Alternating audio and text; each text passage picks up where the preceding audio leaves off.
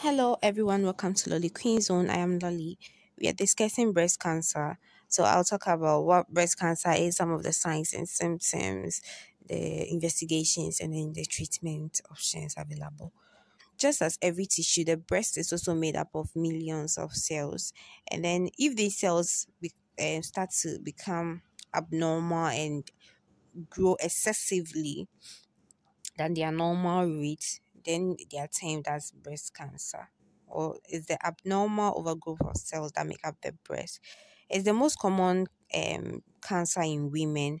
Previously, it was found in older people, but currently, people as young as 30 years also get it. Though it affects women mostly, but men can also get breast cancer. White people are prone to breast cancer, but then the blacks get the most severe form of the disease. What are some of the risk factors of breast cancer, or the factors that can increase your chances of getting breast cancer? Obesity, age, alcoholism, hormonal replacement therapy, having children too late or not at all, previous history of endometrium and ovarian cancer, family history, and birth control pills. Birth control pills like Posno 2 and the rest have higher levels of estrogen, and this is what can increase your odds of getting breast cancer and other cancers after prolonged and continuous use. In pregnancy, estrogen levels reduce, so it kind of protects against breast cancer. So, not having children at all, having children late, or even having your menses very early, or um having menopause very late, it means you are being exposed to more estrogen. So if you are exposed to more estrogen levels, then it means you are likely to get breast cancer. How can I recognize that what I'm feeling may be related to breast cancer? There is a presence of a painless breast lump or a painful swelling of the breast. There's dumpling on the skin. There is breast skin changes, can become reddened. There is changes in the areolar region. You can see that it's not your normal nipple. Sometimes it can become inverted. It's like it will sink in, sort of. You can get symptoms of metastasis like shortness of breath, headache, backache, and other symptoms. What can I do to detect breast cancer? First, self breast awareness. Always checking your breast out in the mirror and looking out for any changes. So you have to become aware of your breast so that if there is any change, you may be able to identify it. If you're always looking at your breast, checking your breast out, you know it.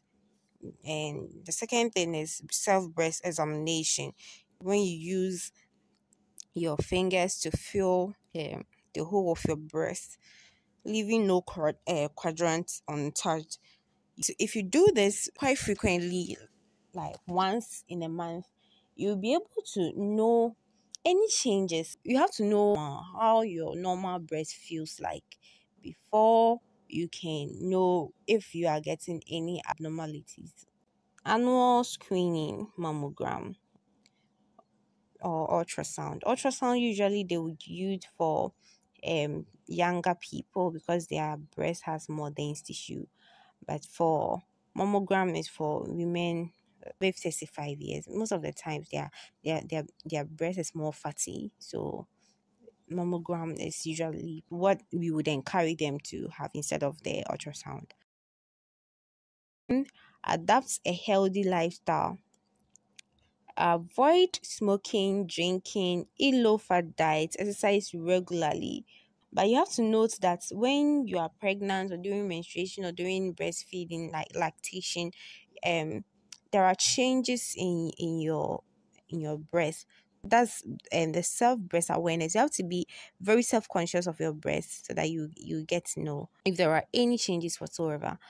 Causes of breast pain can be due to breast cyst, abscess, trauma to the breast, previous breast surgery, inflammation of the breast engorgement during lactation. So you have to take note of that.